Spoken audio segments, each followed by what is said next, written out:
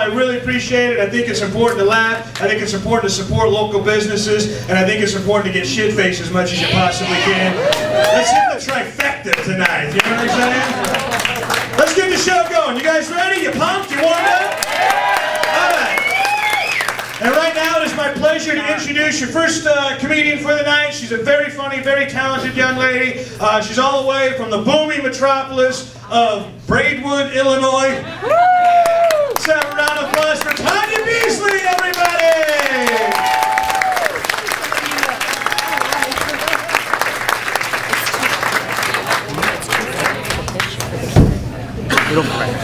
Easy.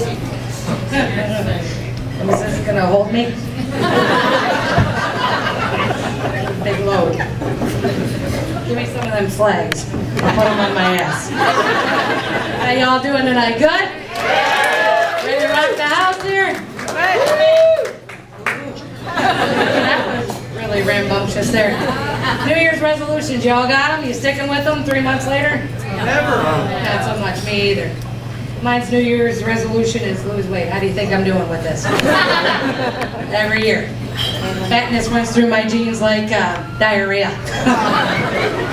Whole family's fat. That's how it goes. Yeah. Jarrett, you gotta love Jarrett. $5 foot long. I called him up one night, got drunk. I told him, I said, I bet you ain't got $1.99 in that belt. Yeah. 6 inches, my ass. You ain't even got a foot gone. $5, whatever. Give you a penny for your thoughts. It's all good. God bless him. He didn't like it either. He didn't think that was funny. He didn't like it. I don't know. Well, look at that. My beer spit on me. I didn't like that. Yeah, it's okay. I don't know. All you women, you go to the gym, Mary Kay, yeah? You buy all that shit. You don't need Mary Kay. Jack Daniels. Go to the gym. You don't need Jim. Jim Beam. You got it. You're set to go. It's all good. So quiet in here tonight. Cricket, cricket, cricket. Laugh. It's funny shit, I tell you. I promise. I'm a little nervous, you know.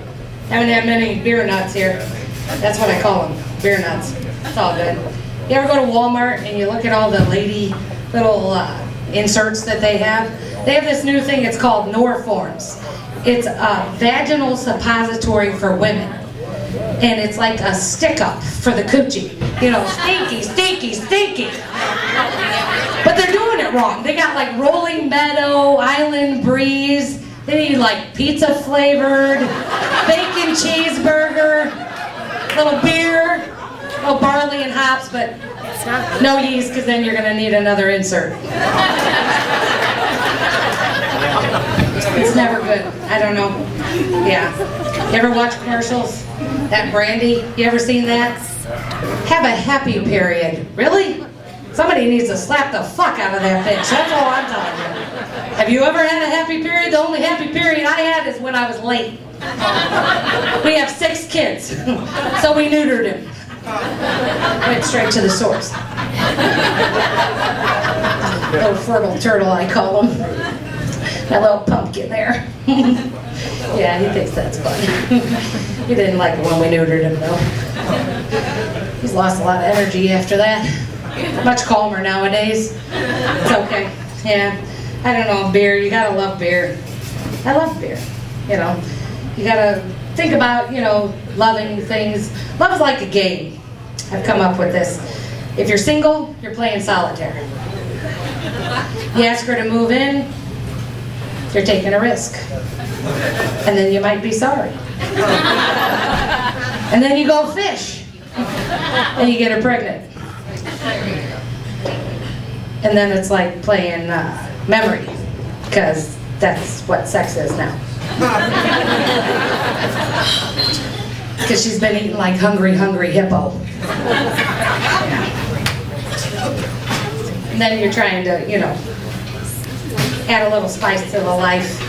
You ask her to connect 4.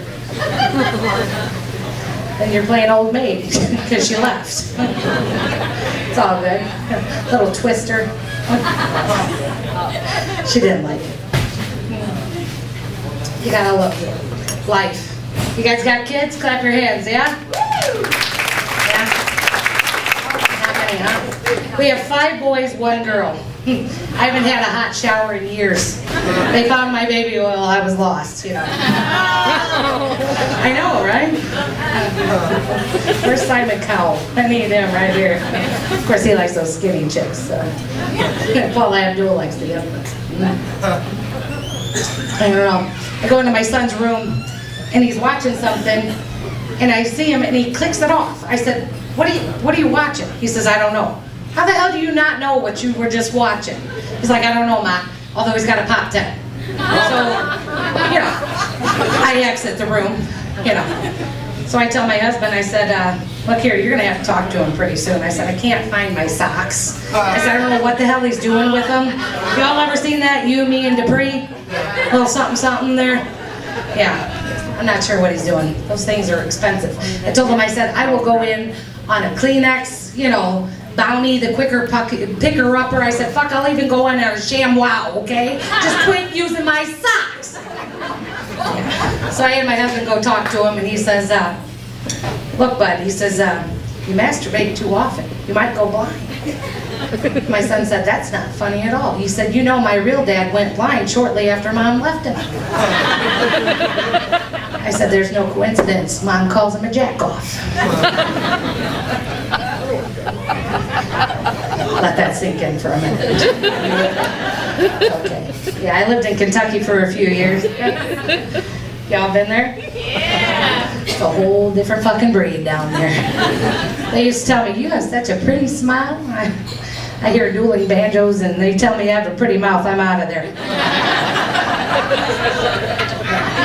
They would call me things like Yankee. I'm like, I don't call you things inbreeders.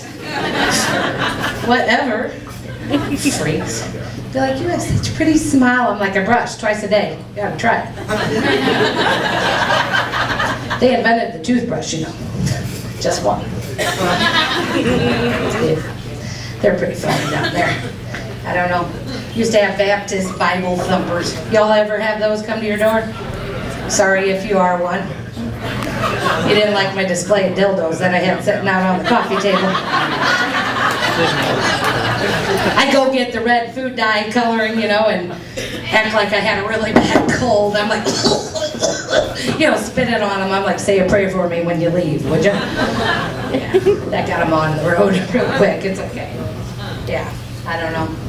I used to clean for this old couple, and I'd be bopping through the house, and I'm dusting, and, you know, minding my own business. They were like friends of the family, my husband's granny's friends or whatever, 75 or 100, whatever the hell they were. They were old.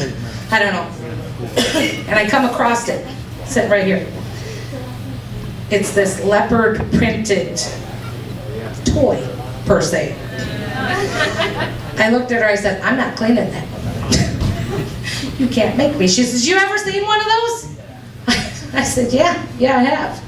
She says, this is quite dandy little gadget. I'm like, uh-huh. She says, you have one? I said, yes, I do, but I keep mine in my top dresser drawer, where they belong, not on a coffee table for everybody else to play with. She says, look here, you ever try it here? I'll show you how it works. I'm like, no, I don't want to see, but it's like a train wreck. You have to look what the hell she's doing. Because I hear her, she's over there, oh, yeah, that hits the spot. I'm like, I look over. She's rubbing her neck with it. I'm like, just about then my husband's granny comes, and she says, Dorothy, what are you doing? She says, why do you have a vibrator on your neck? She says, this isn't a vibrator. They call this thing here a personal massager. She said, I'm here to tell you right now, that is a dildo.